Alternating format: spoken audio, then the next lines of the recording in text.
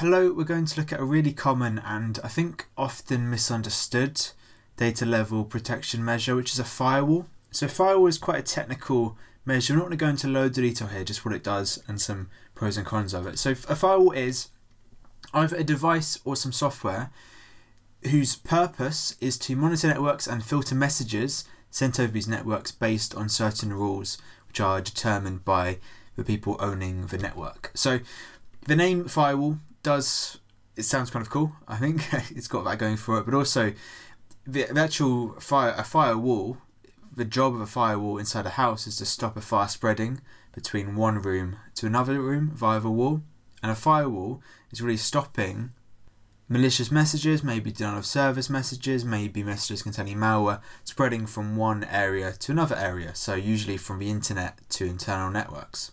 So for instance, a firewall might be set up to block messages coming from certain websites. So perhaps the administrator set a list of websites he or she doesn't want to be connecting to their network, or maybe even a wider net. Maybe it's blocking certain areas in the world. Maybe you know you've got a competitor in a certain country and you want to be safe and block all messages from that country. It can be done. So these rules can be derived from a blacklist being a list of people, websites, countries which are banned from a network in this case. You can also have a whitelist, people who are allowed in the network, and so really rules are being set and the firewall is able to block messages not adhering to these rules.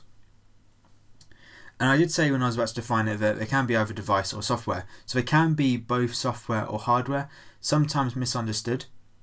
So first of all, let's look at what a firewall might do or how it might be set up if it was a hardware device. So actually they can be built into routers, but actually let's assume we've got a firewall as a standalone hardware device like this, a pretty unassuming box usually.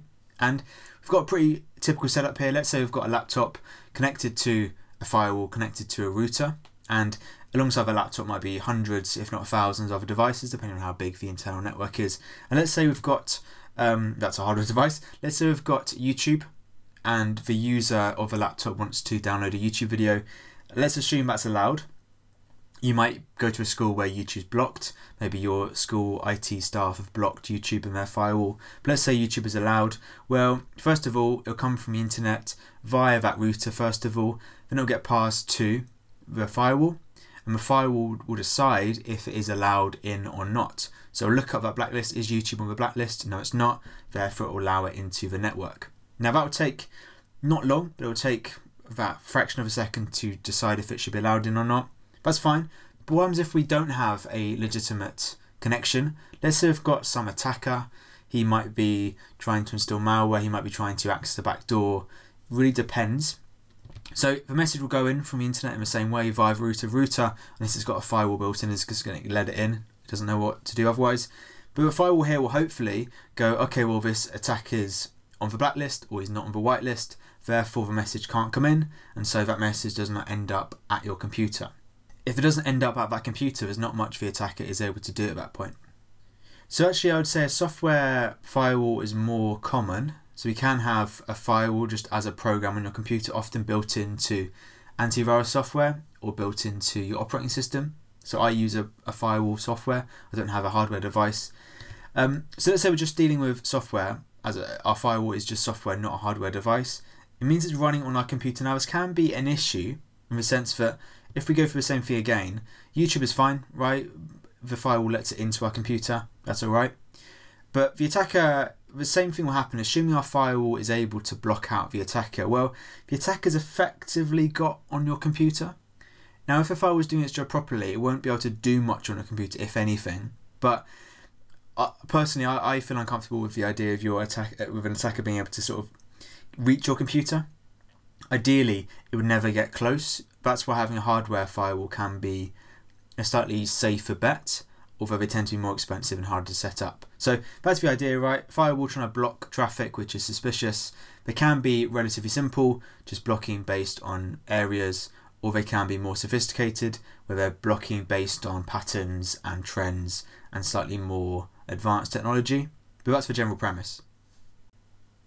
But let's just evaluate them, I think, because it's worth just talking pros and cons because they are so common and are often misunderstood. So, and first of all, an advantage is all firewalls can be customized to various extents for individual needs, so you can set your own blacklists, your own whitelists, and the firewall will just follow those rules. And they can be used to limit the effect of an attack we've looked at already, a denial of service attack, where an attacker is trying to really overload systems. Now, they work best with a hardware firewall because it's not really ever reaching our laptop. Not as good when it's a software firewall, and it doesn't, completely stop the effect of a DOS attack, because the DOS attack is really just trying to waste your time, and you having to process the messages does waste time, but it can limit it because you're not responding to it. It's just blocked straight away. And also, if we have software, the advantage of a software firewall is it tends to be easy to set up. Like I said, I've got a software firewall, not hard to set up. I wouldn't be able to really set up a hardware one, I don't think, not easily at least. The software is usually not too bad. But the software, if you have sophisticated software, which I don't, it can be expensive, talking thousands of pounds if not more. It can be a lot of money. And especially if you have got a cheap firewall or a very advanced one, it can be slow. They might take their time to decide if the traffic should be allowed or not, so it can slow down a network. That's why a DOS attack can still have an effect. It can still clog things up because it's having to check every single message coming in. And as I was sort of saying, well, hardware can be a little bit harder to configure, and also it's easy to make mistakes. You might set up a firewall thinking you can relax, but actually you may not have configured it properly. There may be some vulnerability which could nullify the reason for having it. So firewalls as a concept are very simple, but bear in mind there are lots of different implementations, lots of different versions, some of which are better than others.